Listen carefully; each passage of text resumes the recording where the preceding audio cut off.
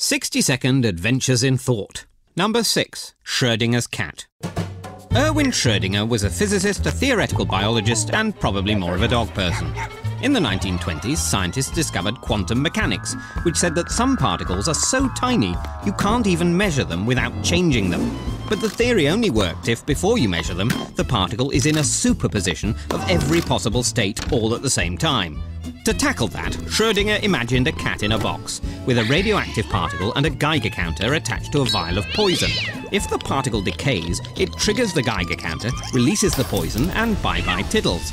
But if the particle is in two states, both decayed and not decayed, the cat is also in two states, both dead and not dead, until someone looks in the box.